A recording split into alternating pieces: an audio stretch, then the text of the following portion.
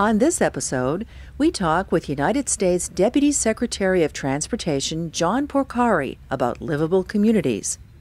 Then we visit a new pedestrian bridge across the Missouri River between Omaha, Nebraska and Council Bluffs, Iowa.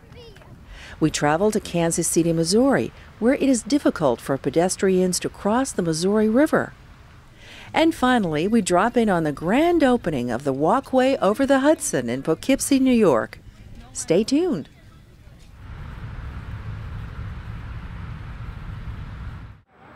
We're on the Woodrow Wilson Bike Trail talking with John Porcari, who's recently become the U.S. Deputy Secretary of Transportation. The Secretary of Transportation has been talking about livable communities. What does he mean by that? Well, the first conversation Secretary LaHood had with me was about livable communities. He is very committed to it. It's common sense writ large. It means making sure that we're paying attention to communities' needs and on facilities like bicycle and pedestrian trails, making sure we build them, making sure we build complete streets where we have bus stops and pedestrian crossings, and we help the community rather than hurt it with transportation facilities. Making sure that a balanced transportation system, which includes a strong transit component, is part of it. These all are common sense, but haven't always been the policy in the past. It's very refreshing that President Obama and Secretary LaHood are completely committed to this. Complete streets, it's a term that's been used a lot lately. A lot of people might not really understand what it means. What is a complete street? A complete street means thinking beyond the pavement, thinking about the context. So beyond the actual road itself, do you need bus stops? Are there pedestrian facilities? Is it safe to cross? Is it connected to mixed-use development? Does it encourage the kind of sidewalk interactions that make communities so interesting and living in communities so vibrant? That very careful attention to detail is a critical component. And you were one of the group of the first people to bike across the Woodrow Wilson Bike Trail this morning. What is that trail and why is it important? It feels so good, I have to tell you. This is at least the third job where I've been involved in this, and there were some dark days when there wasn't enough money to build the Wilson Bridge, and there was a movement to value engineer, quote unquote, the hiker-biker trail out of it. We got past that. It feels incredibly good. It will be a spur, I think, to not just linking the two sides of the Potomac, Virginia and Maryland, but completing things like the Potomac Heritage Trail, because it'll drive demand, and when people see what an incredible facility this is, they'll make much more use of it. Also, with the bump outs and the telescopes, it's a great view of Washington, Old Town Alexandria, the fishing area in the cove over here. It's just an incredible experience. Now, what role can U.S. DOT play in helping things like this be included in other major bridges around the country? Well, first of all, through the enhancement program, the Federal Highway Administration requires states to use 10% of the funding, the formula funding that they get for projects like this. And it can be used for basically a lot of projects outside of the right-of-way line where you might need bicycle or pedestrian facilities, bus shelters, and other facilities. That's something that we believe is a critical part of livable communities. And I should point out that we're working across departmental lines, working with our colleagues at the Department of Housing and Urban Development, Environmental Protection Agency, and others, really coming up with some bold new ideas on livable communities. And actually, as earlier this year, I was at a conference where the Secretary of DOT and the Secretary of HUD both spoke. What's the potential when you get the different departments actually talking to each other and working with each other? How can that make a difference? Well, amazing things can happen when we actually talk to each other and more importantly, listen to each other. And that's what you're seeing now. And just one small example, the new Deputy Secretary at the Department of Housing and Urban Development is Ron Sims, who has been King County executive in Seattle for 12 years now. He has had a major Livable Communities initiative. He's been working very hard on transit. He gets it, and so kind of from the ground up, he's very familiar with it. So we've been scheming on different ways that we can make our transportation investments, our housing and urban development investments much more effective by working together. It's an exciting time. Years from now, when our grandchildren are out using these facilities, what sort of legacy can we leave them when we build livable communities? I think one of the definitions of success for all of us is 50 years from now, if our grandchildren look at these facilities and can't even conceive of the fact that there was a discussion or a debate over whether they should happen. They take it as a given that they should be there, and they're demanding that we have the best bicycle and pedestrian facilities so that they have options. There's an awful lot of trips that we can walk to or we can bike to with the proper facilities. That's what this is all about.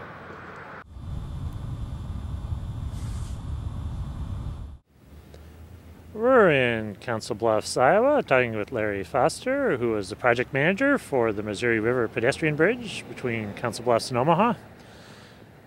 How'd the idea for that project get started? Well, it's a long story, of course, as any great project goes back many, many years, but a number of years ago there was a group of folks on both sides of the river came together to plan trails along the Missouri River. As part of that process, which was funded by the National Park Service, the trails were laid out, about 80 miles of trails, and as part of that process there was a recommendation that there ought to be a way to get from one side to the other. So one of the recommendations of that design effort was to build a connector between the two sides, and it was determined eventually that should be a pedestrian bridge. Now, there's a number of existing bridges over the river, railroad bridges, highway bridges. Did any of them have pedestrian access? Well, no, nothing that was specific for pedestrians. Of course, they sometimes would get on the bridge and fight with the cars and the trucks. We did approach the two states' departments of transportation and inquired about the ability to hang or cantilever a trail off of the existing bridges, and that was determined that was not possible. So after running through that direction, we kind of came back to the need to create our own designated pedestrian bridge across the river. Now, once you decided that you needed the exclusive ped bike connection to connect your two trail systems, what do you do then? I mean, we need a bridge. Where do you go next? Well, of course, it all comes down to there's lots of great ideas. There's not a lot of great funding, and so we went through a period of time where we had the concept of a bridge. We went out and did enough engineering to understand what the costs were. We were lucky enough that on the Omaha side there was a Nebraska senator, Senator Bob Carey, who was getting ready to retire from the Senate after many years of service. As one of the things he did as he left the Senate was he was able to secure an earmark funding of about just over $18 million to help for the construction of the bridge. That turned out not to be quite enough money, and we have very philanthropic communities here in Omaha and Council Bluffs. And within about a month, we raised another about $3,500,000 to get us up to the project budget, which always was right around $22 million. And when you went out for bid, did it turn out that was enough? Well, we hired a design team. We went through the process of determining a concept of how the bridge might look, and we did the standard design build project, went out for bids, again having somewhere around $20 million, and we had two bids. They were both over $40 million. So this was 2006. It really looked like maybe the project was in severe jeopardy. Kudos to Omaha and Council Bluffs and particularly the politicians on each side. They stood up for the project. We went back, those of us on the design team, we went back and looked at various options and finally decided to do a design build process, which had not been done in the state of Nebraska Prior to that, through the Department of Roads, City of Omaha actually took over the authority of doing the entire project. Went out on a design bid approach. We were able to get 3 proposals back within the $22 million budget. Selected the proposal by APAC Kansas and HNTB as their designer, and moved forward and actually finished the bridge a month early and on budget. So what started out to be really quite a disaster, due to determination and hard work and some pretty smart people in the right place at the right time, we were able to turn it around and were able to build the bridge within the budget we had. And you're building a bridge across a navigable waterway between 2 states. How does that complicate the process? Well, I'm fond to say that I doubt that there was ever a construction project that could have been more complicated. Maybe the Big Dig in Boston or something, but we had regulatory groups, not only the federal agencies with authority over the river, and there's many of those. We had state agencies on both sides. We had city agencies on both sides. The initial environmental scoping tour that we had with all the regulatory agencies, we actually had 2 busloads of people who came to do that. So it made it more difficult. Generally, they were cooperative. I think everybody became a little bit enamored with this project and the view of it, the concept of it, the idea of what it could be for these 2 cities, what it would look like. A lot of skeptics turn over to be believers, and among those were the regulators that we worked with, and they were all very cooperative. They did what they said they would do when they said they would do it, and everything worked out fine. And we have regulators for a reason. What were some of the concerns they're dealing with that they wanted to make sure that the bridge wouldn't create problems? Well, there's all kinds of navigable issues. Placement of the piers within the waterway. They had to be strong enough to withstand collision with tugboats and barges, and that's actually the design criteria that's used. They have to be high enough to pass the barges underneath them. There's all kinds of issues with lease terns, pallet sturgeons, plovers, birds, and animals that are in danger of some extinction in and around the Missouri River. So we had to do a lot of evaluating of the impact of the bridge there. Of course, we had to pick a place that was in the airport flyway, so we had FAA issues about height of bridges and marking of bridges, and then just lots of other things. It seemed like there were always regulators that we had to sit down and talk to. But again, at the end of the day, everybody was cooperative. One of my jobs was kind of to be the band leader for all this orchestra, and there were many players for sure, but everybody came together, and we had problems, we had issues. They told us what they were, we addressed them, we moved on. Now, finished, opened up a month early. Are people using it? Do people like it? It's really exceeded, I think, anybody's expectations. I was firmly convinced that when it was done, it would be seen as an icon for both cities, and it has been that. It is beautiful architecturally. It's significant. It's gorgeous at night. We wanted it to be as attractive at night as it is during the day. It has been, however, surprising how many people use it, and how constant that use has been, even in bad weather. People get up and they put on snowsuits and they walk across. And I've met people on the bridge who were skeptics and have said, I'm a big enough person to tell you I was wrong, and it's great, and I'm bringing my grandkids next week. So the use has really, I think, exceeded any expectations that anybody really had. It's just been very exciting. It's reinvigorated the trail systems on both sides, and we have a lot of people from Omaha now coming over to Council Bluffs, where the trail system kind of connects maybe a little bit better right now, and they're seeing new parts of this city that they've not seen before. Council Bluffs going the other way. So it's kind of drawn the 2 cities together.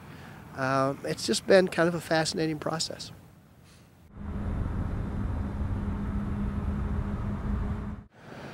We're in Kansas City talking with Lori Chipman, who does advocacy for the Kansas City Bicycle Club.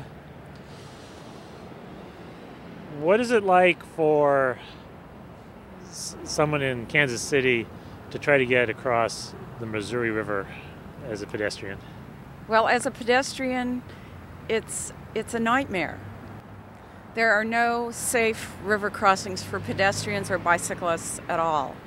And right now, we're having a fundraising campaign to try to help the city get a match for their CMAQ funds that they have to get a bicycle pedestrian trail over the Christopher S. Bond Bridge, the future Christopher S. Bond Bridge over the Missouri River. I've been working on this 4 years, and our DOT has not been favorable to getting this trail. And as we've been working on it, the amount of pedestrians and bicyclists has risen in this city. And so there's an obvious need. And this bridge is downtown. Within it, on an old census figure, there's like 13,000 people who live and work within a 1 mile radius. And that's not even getting into our downtown area, because this bridge is a little bit east of downtown. So we can't figure out how they expect to build a landmark bridge and exclude people who are not using cars. So anyway, we've got our fundraising campaign, and the city is looking for money. They need $4.5 million to do this, and we, as of today, have $20,000 in pledges. And since we had a newspaper article, they're coming in at a pretty good quantity. So I'd say there's a big demand, in spite of what Missouri DOT says. There's a large demand for more walking and bicycling in this city. It's just the government's a little slow on the uptake. Now, if we were to head a few hundred miles up the Missouri, Omaha and Council Bluffs have just invested a lot of money in a new pedestrian bridge across the Missouri. Yeah. But down here, Missouri seems to, you have bake sales to raise money to to get a pedestrian facility across the river. What's going on here? Well, we're not sure. Even St. Louis has 4 or 5 bridges that will allow pedestrians and bicyclists across. And all the towns along the Missouri River who have the Katy Trail, which is our large rails to trails, it's like 250 miles. Some of them have river crossing bridges that allow pedestrians and bicyclists. And we can't figure out why we're supposed to be left out of all this fun. So, and we're very, we really are admiring Omaha's new bridge, and we want one. What can I say?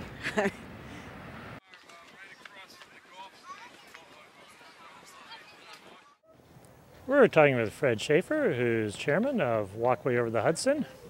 What is Walkway Over the Hudson? Walkway Over the Hudson is a not-for-profit corporation, and we own the Poughkeepsie Highland Railroad Bridge, which now has been turned into Walkway Over the Hudson. Walkway Over the Hudson is the renovation of the bridge into a walkway and bike path. The bridge is 1.2 miles long, be the longest pedestrian bridge in the world. It's a former railroad bridge that was abandoned in 1974, and it sat here for about 30 years with no one doing anything with it. So about 16 years ago, I came up on the bridge, fell in love with the view, and at that time the old tracks and rails were still here and it was not being used for anything, and we started talking about converting it into a walkway. And we've worked on it for 16 years, and finally about 3 years ago we got some serious funding from the Dyson Foundation, and we designed and planned the Walkway Over the Hudson. And today is the day it opened after all those years of work, and now people will be able to walk, bike, run, rollerblade, cross the bridge from dawn to dusk without any charge. And when you cross the bridge, you have the most gorgeous view of the Hudson Valley that you can find. There's 12 miles in each direction. You can see the wonderful Hudson River and the surrounding hills. and we think people are going to come from all over the world to see this bridge. It will tie in with rail trails on both sides of the river, so you'll have a 25-mile recreational trail, virtually traffic-free for biking, walking, and running. And everybody loves the view, loves the trail system, and we think it's going to be a big tourist attraction. Now, it took you quite a few years, a decade working on this before you really started getting traction. What goes into, what sort of organization goes into making something like this happen? Yeah, the first thing we had to do was make believers of everyone.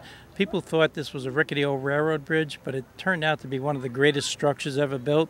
It was built in 1888 and tied the country together. Textiles and manufactured goods were shipped from New England to the west, coal and grain to New England, and the country grew and prospered largely because of this bridge. About 50 trains a day crossed it, and that went on for about 50, 60 years. But then in the 1960s, with truck traffic and the interstate highway system, the railroad started losing money, and the bridge fell into disuse, and then eventually it was abandoned. And what we did, we took people up here, showed them the view, showed them pictures of other walkways, and gradually built up momentum. Then we put together a partnership of private foundations, the business community, New York State, the federal government, and the local municipalities. And when they realized that this is a great historic structure, that it should be saved, and that we could make it into something useful, everyone got behind the project, and then everyone decided, let's make it happen. We got federal funding, state funding, raised about $30 million, and we created the Walkway Over the Hudson. It was just a miracle project because no one believed we could do it, but the bridge is such a great structure, and the Hudson Valley is so beautiful that people just fell in love with the idea, and we made it happen. What do you have going on earlier today? There were a lot of people out here on the bridge. Today was the opening celebration, and we had the formal ceremony with Governor Paterson, because New York State is going to run it as a state park, and Senator Schumer, who's given us a lot of aid through the federal government, came out, and we had some speeches, a formal opening for about an hour and a half, and then we had the informal opening in which the local representatives met on the bridge and agreed to conduct the bridge and hold it for the people so everybody can enjoy the view, and the communities are going to use it and maintain it. And we had Pete Seeger was here saying, "This land is your land," and we had an opera singer saying God Bless America, which was really tear-jerking. It was just beautiful. We honored the workers, we honored the firefighters who fought a fire on the bridge and saved it many years ago, and we honored the Walkway Board of Directors who spearheaded this project and made it happen. And now the bridge is open to the public 7 days a week from dawn to dusk, and anyone can come out here and walk across it and really enjoy it. And as I said, we think people are going to come from all over to enjoy it. Now that you got it done, what are you going to do now? We have to finish the trails on both sides. There's a 25-mile trail connection, and some of it is not done, so we're going to push to get the rest of it done within a year or so, and the bridge will reach its full potential when those trails are done. And then I'm going to relax and come up here, bicycle, sit and read a paper, and really enjoy seeing people up here. I've been coming up here for 16 years by myself with small groups of people, but to be able to see the public walk across it and enjoy it will be heartwarming to me, and I'm just going to come up here and enjoy it. City somewhere else in the country has an old bridge, it isn't used anymore. What sort of advice could you give them? Well, get the history of it and convince people that it should be done, and you can come here, visit, and see what we've done with this bridge, and hopefully you'll be able to do the same thing. Railroad bridges are historic, they were useful in their times, and we think we can make something useful of them again, and that's what we've done here. People talked about tearing it down. It turned out the cost to tear it down was twice the cost that it cost us to renovate it. So that was a big factor in helping us get it done. All right, let's go. All right. Pushing open the gate. Here we go. All right. Mr. Governor, are you looking at access, pedestrian and bicycle access to other bridges, such as the Verrazano Narrows Bridge? Those are different conversations. We would like to do that in some cases. But we have to go through the same kind of process we went through here to make sure this is what everybody wants and that it will benefit everyone.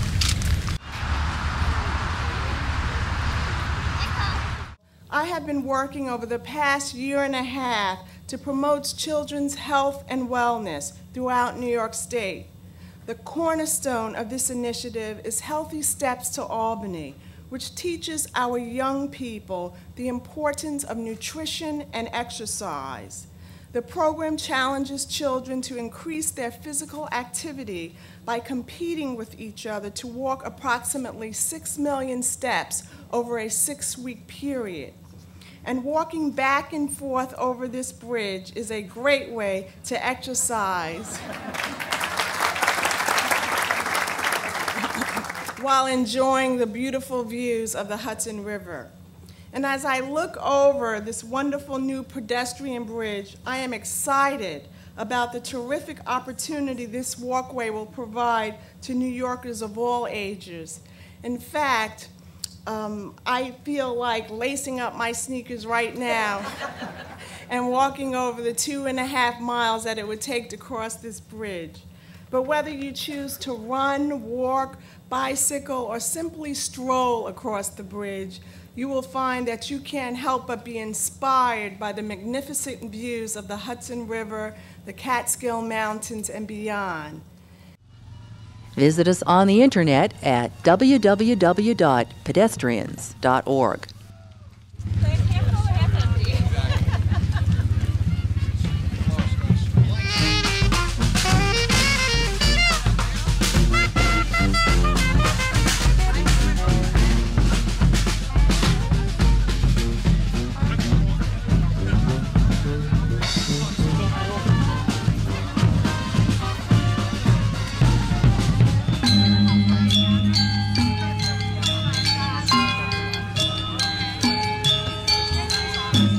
Today is about, is to commemorate you, the people, the dreamers, and the workers. So please do join me in thanking the very, very, very numerous number of people who've made today possible.